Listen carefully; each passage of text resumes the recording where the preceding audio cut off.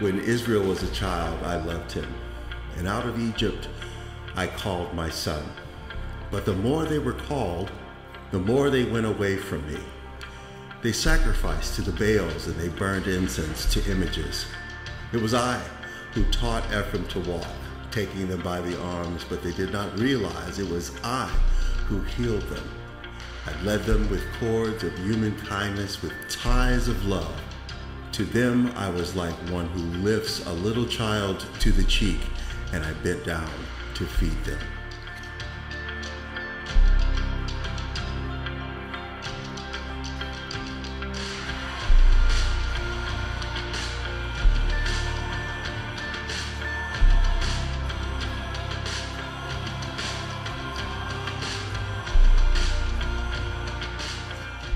Well, we're starting a series today, a 4-week series called Major Themes in the Minor Prophets.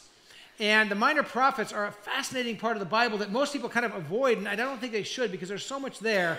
I remember when I first became a Christian, those of you that know my story know that I grew up outside the Christian faith. I wasn't in a Christian home. I didn't grow up around the Bible. I didn't know any Bible stories. I knew nothing about God, and I became a Christian, and someone handed me a Bible. And they said, you're a Christian now, and this is God's word, so you're supposed to know this. And they gave it to me and said, read it. And that was kind of my training. And so I remember at 16 years old reading through the Bible. And I came to a part of the Bible that I just felt at home at. It was a part that just made sense to me, and that's because of the way it communicates. All of us have different communication styles. And my style, and for some of you might be like this, my style is kind of like this. Just say it. You know what I mean? That's my communication. Just tell me. You don't have to flower it up. You don't have to give me 20 ways. Just tell me what you're thinking. That's kind of my style. And it's also not only my style of listening, but I just kind of say what I'm thinking, which worked out fine until I got married. And then for the last 32 years, I've been learning how to not just say whatever I'm thinking and how to say things the right way. But the Minor Prophets, my wife's laughing. I'm learning still. After 32 years, I'm still learning. Yeah. That's a whole other sermon. But the Minor Prophets are so amazing because the Minor Prophets are like that. They just say it. They say, listen, God loves you. Deal with it. You know? Or keep doing that, and you head that direction, judgment's going to come. It doesn't flower it up, doesn't ease you into it. The Minor Prophets just, boom, they put it out there. And because of that, there's 12 of them. All 12 combined are 66 chapters. In my Bible, this right here, this right here, that's the entire Minor Prophets. Just that. That's all 12 books right there. And the book of Isaiah is 66 chapters long. That's a major prophet. 66 chapters. All 12 of the Minor Prophets together, 66 chapters. So they're brief. And I kind of call the Minor Prophets Bible reading for people, you know the terms like ADD, ADHD. They didn't invent these things that came after I was a little kid, but if they had those terms when I was a little kid, I would have been like ADD, ADHD kind of a thing. I was always wound up and going, but I love the Minor Prophets because you start reading them and then you're done. You know, like Obadiah, 1 chapter, 22 verses, boom, finished. The whole book of Jonah, 4 chapters, and they're short chapters. You read the whole thing in like 7 minutes, 8 minutes. I love that. It just keeps you kind of focused. And so we're going to be spending 4 weeks looking at the Minor Prophets and hearing something amazing, that what God had to say through his prophets then is exactly what we need to hear today. It's very relevant. It's very contemporary. And some of you were around when we did the story a number of years back. We did the story, and when I preached the story and when our team preached the story, we did kind of an interesting way where we had 3 locations for preaching. Part of it was like the upper story from God's perspective, the lower story, the biblical times, and then our story. And I had 3 different places on the stage I preached. Well, I'm going to do the same thing, and we're going to do the same thing. Whoever preaches here in Monterey and Pacific Grove, at the Glacier Shoreline on Monday night, all of our different preaching, we'll be preaching in 3 locations to kind of paint a picture of 3 different parts of what we're learning from the Minor Prophets. So this area here, we have this nice little table, and actually, this is the first part of my sermon. I put it on a scroll. It's been kind of fun. I've been carrying scrolls around back and forth from the office and studying from scrolls, just kind of for fun. But over here, when we're here teaching, we're going to be talking kind of the story of the prophet, the historical setting, just kind of here's the storyline, here's where it happened in the world and how it happened in the world and the timing, so you can kind of hear the story and get a framework for it. Then when we move over here to the middle of the stage area, we're going to really talk about kind of what are the big lessons, the major themes or major lessons from the Minor Prophets.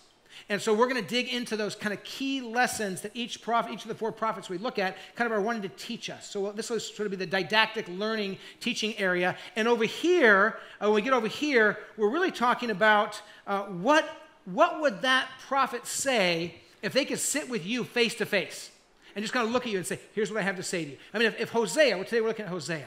If Hosea could sit with you for a half an hour and talk, what would be the heartbeat of God that comes through Hosea? So like for Hosea, I've got 4 different lessons that are really the heartbeat of Hosea for our lives. And I'll try to give you a sense of what that prophet would be speaking to our lives today. So we'll look at kind of the storyline and the historical setting. We'll look at the key lessons, and then kind of how that connects with our lives today and how that comes into our world today. So I want to pray, not just for today, but for the coming 4 weeks, and that we would open our hearts to this amazing part of Scripture that just kind of says it and puts it out there. And sometimes when God speaks to the prophets, it's like, wow, that's really encouraging. Sometimes it's like, whoa, that's pretty direct and blunt. But it's bringing God's truth in a very clear manner. Let's pray that God speaks to us. Living God, we come before you today. And as we gather here in the family worship venue, and as Shoreline gathers in many different locations through this weekend, our desire, oh God, is to hear your voice. Our desire is to see your face. Our desire is to see our lives changed and transformed by your truth. So speak to us through these minor prophets, these short, powerful books of the Bible. And Lord, speak to us today through the book of Hosea. Bring your word alive. Speak your truth to our hearts and transform our lives for the glory of Jesus, we pray. Amen. So Hosea is a powerful and fascinating story. And the book of Hosea is really one that I think if we capture this story and let it get a hold of our hearts, God speaks all kinds of truths to us. And so before I jump into Hosea, just a few words about the minor prophets, just to give a framework for these. They're called minor because they're brief, but they're just as powerful as the major prophets. When we say minor, oh, it's a minor injury, we think it's a small thing. The only thing small about the minor prophets is their size. But they're just as powerful and have just as much to say to us as the major prophets. The only difference is that they're shorter, they're briefer. There's 12 minor prophets. There's 12 of them. And if you're ever like doing a Bible trivia class and somebody asks a question about how many people there were, so they're like, well, how many sons of Israel, how many tribes of Israel? The answer is 12. How many minor prophets? The answer is 12. How many disciples? The answer is 12. If you're not sure, just always guess 12. But there's 12 minor prophets. The 12 minor prophets contain 66 chapters combined. So they range from very small, like a little postcard, to kind of small, but they're all smaller, shorter books of the Bible. But their messages are powerfully relevant to Christians and to the world today. We need to hear the message of the minor prophets. If you want to get a sense of the history of the minor prophets, you can look up here on the screen. That center screen, which is back with us now, that's good because we made this really cool graphic for you. Jake, our graphics guy, made this for us. But it gives you from 820 BC all the way to 400 BC because we haven't gotten to the cross. And it's kind of interesting when you think about human history. Human history is broken into 2 parts. The cross stands in the middle. And before that is BC, before Christ. And after that is AD, which actually is from a Latin term, which means the year of our Lord. So all of history has the cross in the middle, before Christ, and the year after Christ, the year of our Lord. Isn't that cool? All history with the cross in the middle of it. But this is now going towards 0 and then into the kind of our current era, the year of our Lord era. And you can see Hosea is kind of the middle 700s BC.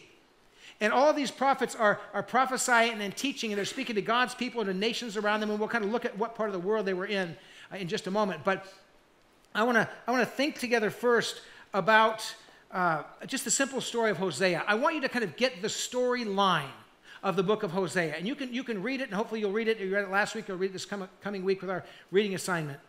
But the story of Hosea is a fascinating one because it begins with this guy Hosea. He's a prophet of God. He's the local, he's in the northern kingdom. We'll talk about the northern and the southern kingdom of Israel, of God's people. He lives in the northern kingdom. He's speaking to his own people. And Hosea is this godly man who's seeking God. He's a prophet of God, the local priest, the local pastor in town. And God speaks to him. And this is what God says to him. And I want to start with just this one short verse to kind of get the setting for you. In Hosea chapter 1, verse 2, when the Lord God began to speak through Hosea, the Lord said to him, "Go marry a promiscuous woman and have children with her. For like an adulterous wife, this land is guilty of unfaithfulness to the Lord. Staggering passage. Here's this town pastor, town prophet, Hosea, and God speaks and says, Hosea, here's my word to you. I want you to marry a woman who is promiscuous. There's different ways you can translate that word. What it probably means is a woman who actually works in the sex trade. She was a prostitute. Either that, she was known as a prostitute, or known as a woman who people could have their way with pretty easily. She was known for this. And God says to the prophet, to the town pastor, marry this woman. Her name is Gomer. So Hosea follows God's leading, and he marries her. And they have 3 kids. First, they have a little boy. His name is Jezreel. God says, name him Jezreel, and that name means scatter or scattered. And it's a picture of how God's people, as they rebel and run from him, are going to end up scattered to the winds. So the little boy first is born, his Jezreel is scattered. Then they have a little girl. And God says, you name her Lo Ruhamah. And the name Lo Ruhamah means this, not loved. Who names their little girl not loved? But God says to Hosea, name her Lo Ruhamah, not loved. Then a little bit later, they have a little boy. And God says, you name him Lo Ami. And Lo Ami means not my people. And God actually says, because you are not my people, and I am not your God. So here's this prophet married to this promiscuous woman. They have these 3 children. Their kind of prophetic names mean scattered, not loved, and not my people. And then it gets worse. Gomer packs up and takes off. She slam dunks Hosea's heart and her family, boom, and walks out. And not only does she walk out, but every indication in the text is she goes back to what she did before. She becomes a prostitute again. She becomes this known, available woman. So now the local town pastor's wife is available at the local brothel for a few bucks anytime anybody wants her. This is Hosea's story. And then something even sort of more staggering happens. God speaks again to Hosea. He says, Hosea, I want you to go and love Gomer again. You go seek after your wife. You go search after her. And he literally has to go and buy her back. He has to buy her out of her indentured bondage to this, probably to this sex ring. And he goes and he buys her back, and he makes her his own, and he loves her again. And you go, what's going on? This is God's prophet. This is a leader who loves God. And then when you read the book of Hosea, you find out what's going on. God says, Hosea, I am going to send you to my people. And I'm going to call you to tell them of my love and my searching and seeking love. God says, my people, my beloved, have turned against me. My own people who I loved, who I'd give anything for, have run away from me. And they found other lovers, idols, and other nations that they've looked to, and other things that entertain them. And he says, my people have left me, and they've broken my heart. And God says, and I love my people, and I'm still seeking them, and I still want them back. Even though they've done all this stuff, I still love them, and I want them back. And Hosea, the only way you can communicate to my people with my broken heart is to have your heart broken in a small way, like mine's broken. You go, man, this small little book has some powerful lessons for us. And so I want to think for a moment about Hosea and about the setting that he was in and where he lived and who he's talking to. I want you to get a framework for this. So you're going to see a map behind me here. And on this map, what I want you to notice is, and this is a map of kind of most of the biblical stories in times, Old and New Testament, happen in this part of the world. So you've got the Mediterranean Sea here, all along here. You got this piece of land, and this is the Sea of Galilee. This is the Dead Sea down here. And all of this area here, all of this combined for 120 years was one kingdom, this whole area was one nation of Israel, God's people, the 12 tribes. And for 120 years, they had 3 different kings, and they were united, they were bound together, and they had a civil war. And it split the nation north and south. Sound familiar at all? They had a civil war, and they split the nation north and south. And up here in the north, there were 10 tribes called the Northern Kingdom. And down here in the south, there were 2 tribes. When they were all together, Jerusalem was their center place. That was their capital, and that was the place of worship. That's where the temple was. That's where they came to worship. Now, here's the challenge. When they had the civil war, and when the entire nation, this is God's people, these 12 families that were all related to each other, the 12 tribes of Israel were all related. These 10 tribes, they don't want to go down here to Jerusalem and worship because they're crossing the border into the enemy territory. So the king of the northern kingdom, his name was Jeroboam, and the capital was here in Samaria. He decides, well, I've got to make places of worship for the people in the northern kingdom. So he makes this golden calf, this idol, which God forbid, totally forbid. He makes this golden calf in Samaria, and he sets it up. Then he makes two more kind of smaller ones and puts them in Bethel and Dan, the two kind of ends of the kingdom, so that anyone in this part of the world here wouldn't have to go to Jerusalem to worship. They could worship in Samaria, and they could worship in the north and south of the country. But he makes these golden idols, and he says to the people, after he makes these idols, behold, these are your gods, or this is your God who took you out of Egypt. This is your God, this golden calf, this idol.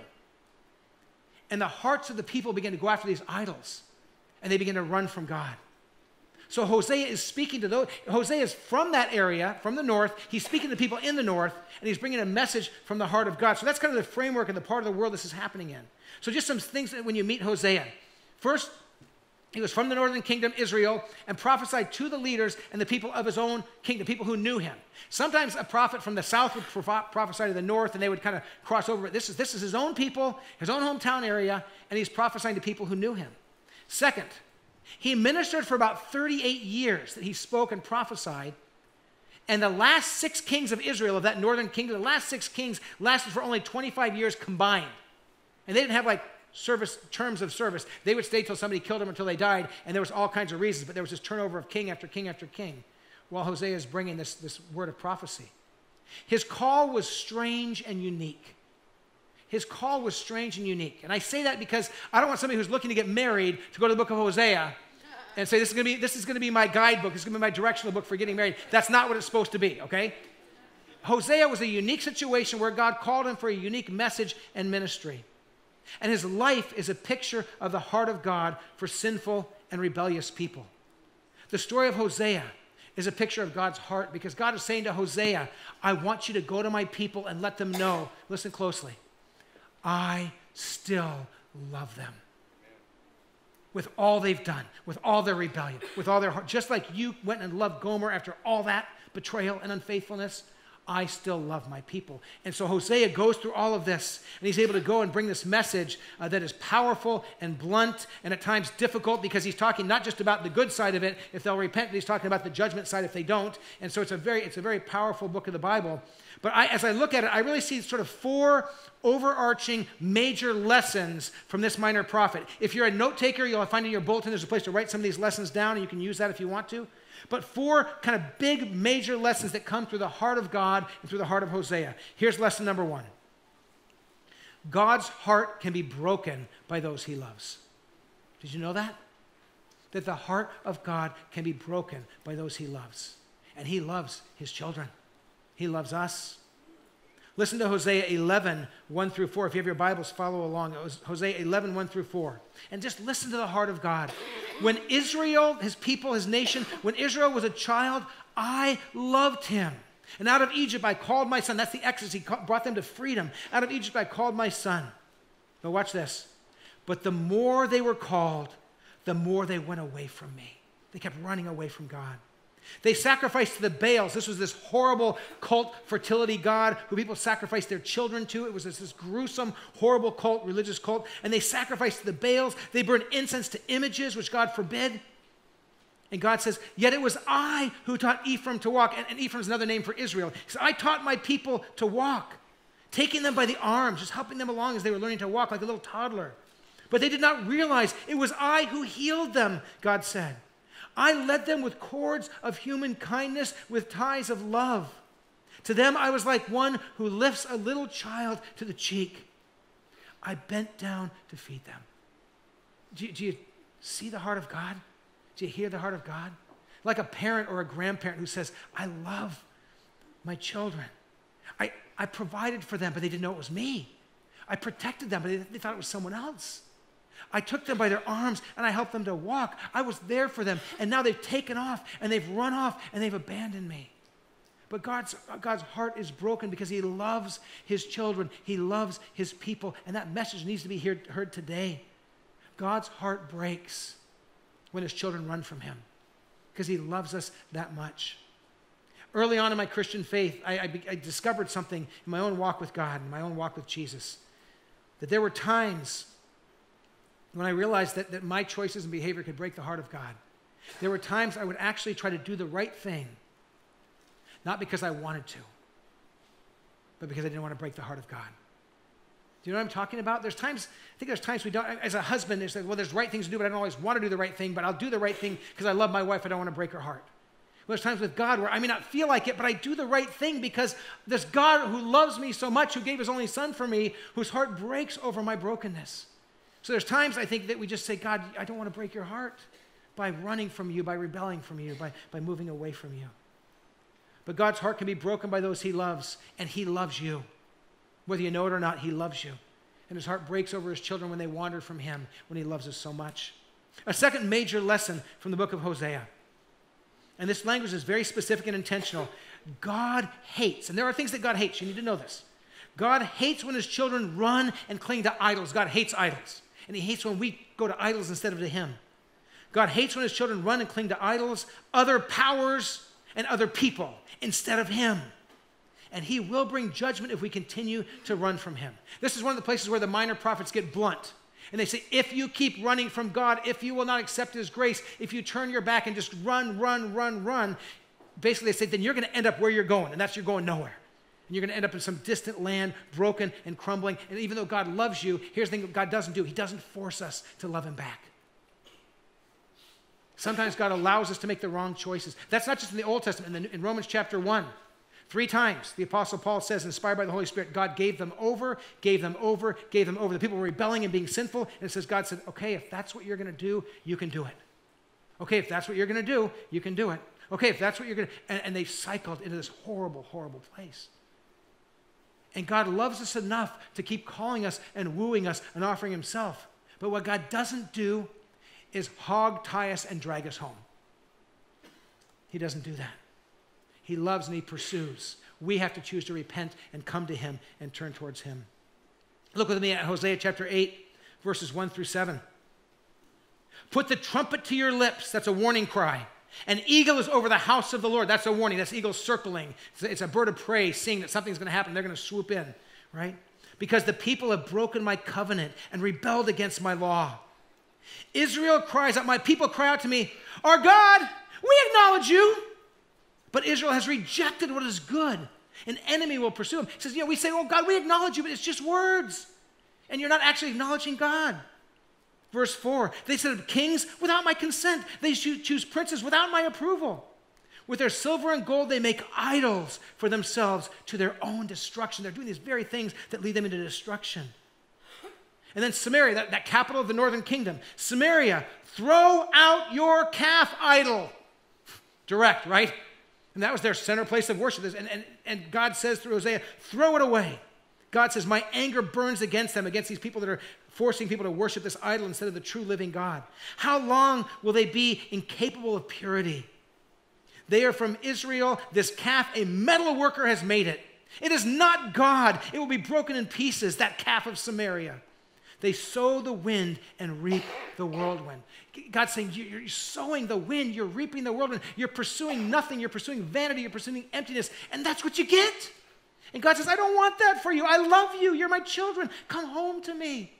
So God keeps pursuing, but he says, but if you run and run and run, there's a point where I say, then take what it is you pursue. That's never good. And can you hear something? God doesn't delight in that. It breaks his heart. But when we choose to rebel and run, sometimes we pay the cost for those things. Whether we've never received Jesus and we're just never turning towards God and we're running, and God says, then that very way to heaven, that very way to the Father, you don't accept him, then you just have to take the judgment that comes because you won't take the way to heaven. Or if you're a Christian and you keep running away and away and away, there's times where God says, okay, I love you, but you're going to live with your consequences. And God weeps for his children, just like we would, more than we would, because God's a perfect Father. So God doesn't want us pursuing those things and doesn't want us living that way. Lesson number 3, major lesson from this small book of the Bible. God's patient love is shocking and relentless. God's patient love is staggering and shocking and relentless. It really is. When someone first gave me a Bible and I read the Old Testament, I started at the beginning, started at Genesis, I read to the end. So the first thing I read was the Old Testament. And it's funny, people will say to me, well, I don't know if I like the Old Testament because in the Old Testament, God's so judgmental and so harsh. And people, I don't like and that actually says to me, they haven't read it enough or very closely. Because when I read the Old Testament, I'm only 16, I have no Bible background, but I'm just reading through it. You know what struck me? Not that God was harsh. It struck me that he was so amazingly patient. I'm watching these people of Israel rebel and turn their back and basically mock God, and he does everything for them, and they just keep running away. And I'm sitting there thinking, man, if I was God, bam, they'd be done with. And remember I mentioned, it's good I'm not God, it's good you're not God, right? But what struck me in the Bible is that God just keeps loving and seeking and pursuing with this long-suffering patience. Now, there's a point where we can run from his presence. If we don't believe in Jesus, we just run the other direction. There's times where we can run far enough from him, even as Christians, that we pay the consequence for what we do. And God says, I love you, but you're gonna have to deal with that one. You put yourself there. I mean, God is a good parent. He doesn't keep bailing us out all the time. Sometimes, by God's grace, he does bail us out, praise the Lord. But sometimes we just keep being rebellious, and then we get caught. We go, how could God let this happen? You go, no, this wasn't God who put you here. This was me who put me here. We just have to acknowledge that. And we run from him, but his patience is staggering. Listen to these words from Hosea 11, verses 8 to 11. Listen to the heart of God. How can I give you up, O my people, O Ephraim, my people? How can I hand you over, Israel?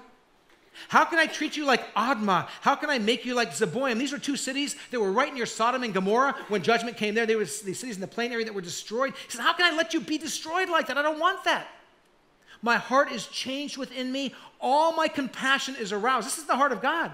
All my compassion is aroused. I will not carry out my fierce anger, nor will I devastate Ephraim again. For I am God and not man, the Holy One among you. I will not come against their cities.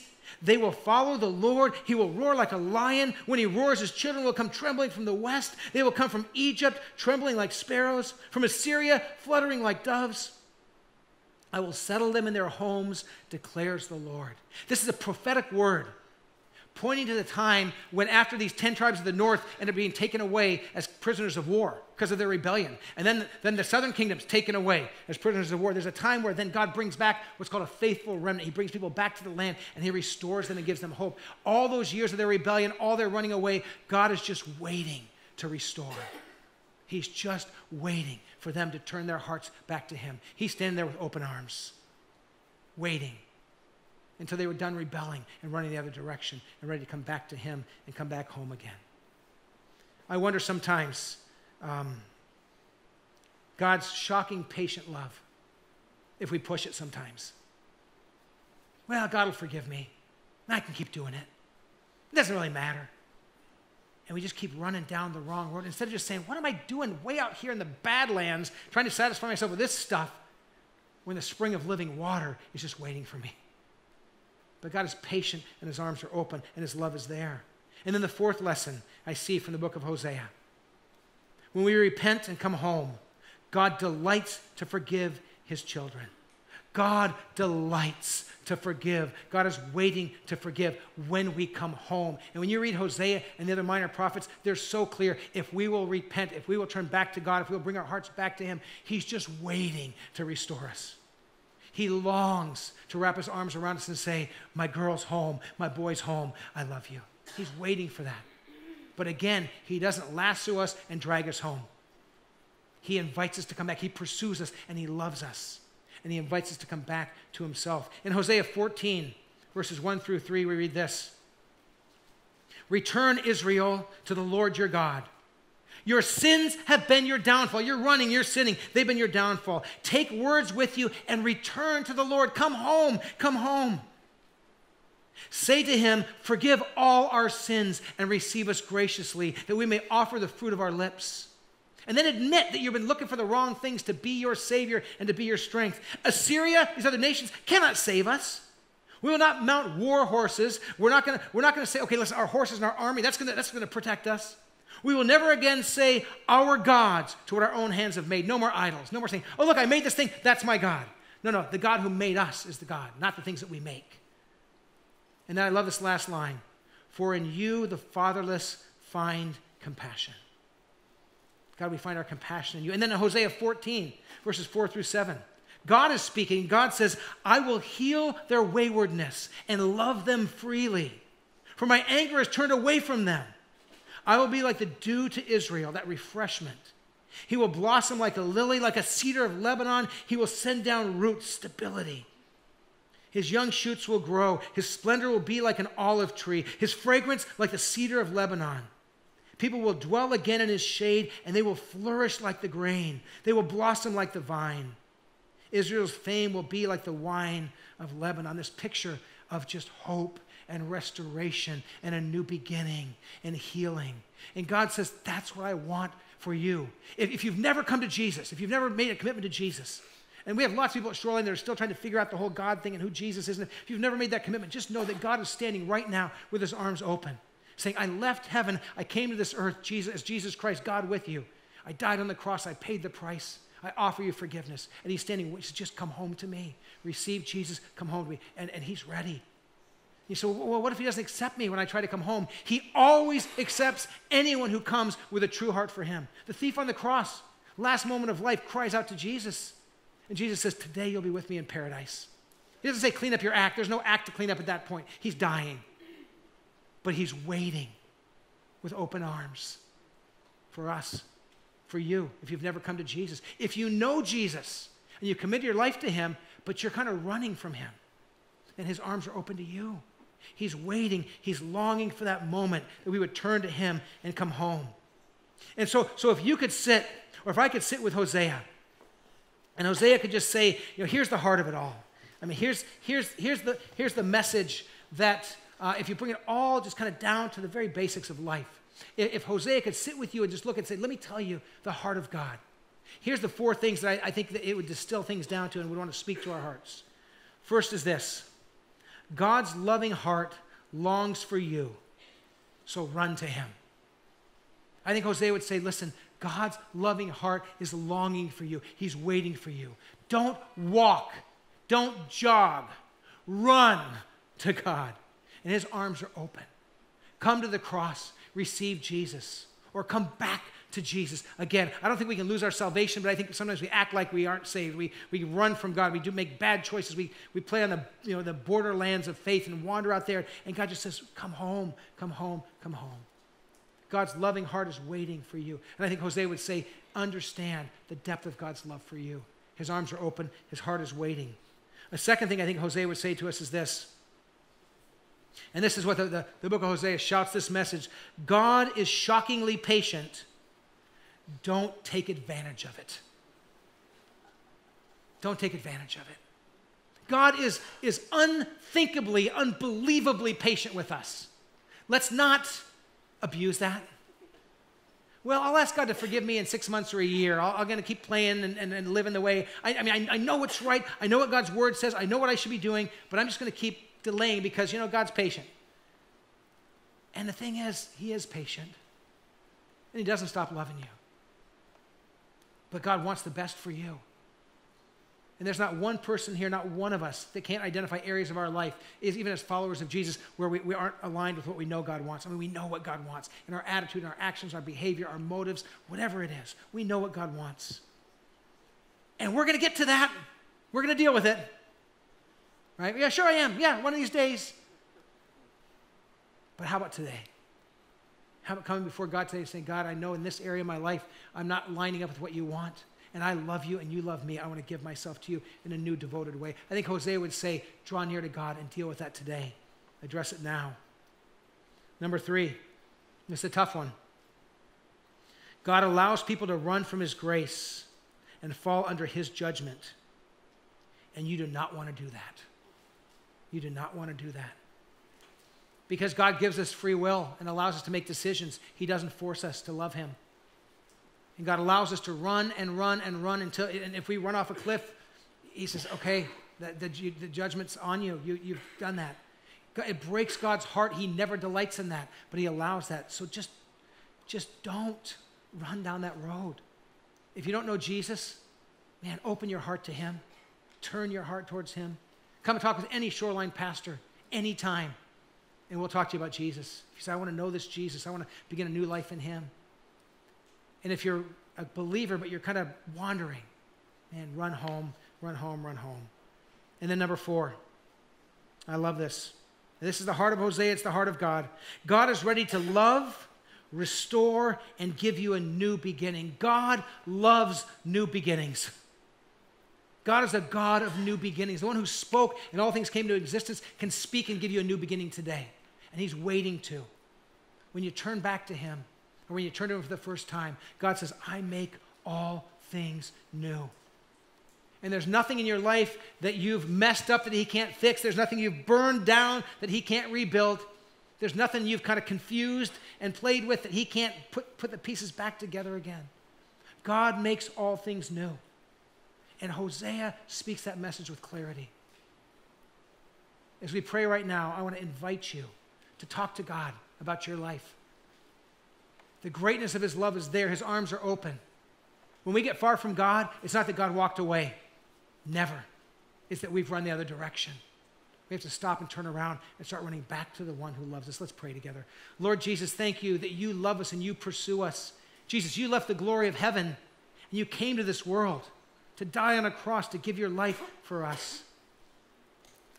Heavenly Father, thank you that your patience is staggeringly beautiful and that you are long-suffering with us when we rebel and fight against you, even when we know you by faith, but we keep making choices day after day and week after week and month after month and year after year that we know are wrong. And you're still patient with us, but oh God, help us not take your patience as approval. Help us not take your patience as an excuse to live the wrong way. Let us run to you and repent where we should. So just take a moment. And if you've never come to Jesus, just say to him, say, Jesus, if you would love me, if you would wash me clean, if you would give me a new beginning through your death on the cross, I want to know you. And just begin to tell him, I want to know you, Jesus, and talk with one of our pastors before you leave here today or this week. Call us. We'll take time to talk with you and share with you what it means to be a follower of Jesus.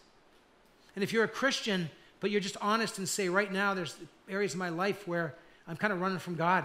I know it's not what he has in mind for me, but I'm doing it. And I'm relying on his patience and his love, but I don't want to live that way anymore. I want to run back into his arms and be back close to him again. If that's you, just tell him that. Say, God, I want to run back to you. I want to feel your arms wrap around me. I don't want to trust in myself or other people or other gods, false gods and idols. I just want to trust in you. As you pray that to him, and as he hears your voice, he's going to draw near to you. And he's going to remind you of his grace. He's going to bring you back into his arms. Lord Jesus, thank you that you love us even when we're unlovely, that you pursue us when we run off and do our own thing. You never give up on us. And God, it's hard to realize that if we run and run and run, we can live with our own consequences. But God, you do all you can to call us home. Let us hear your voice and respond and come back to you, running to your arms and running to your grace. We thank you that Shoreline is a place where we can come and be in the midst of those struggles and challenges of life. We don't have to be perfect here, but we want to be pursuing you and learning more about you. So lead and guide us, O Jesus. We pray this in your name and for your glory. Amen.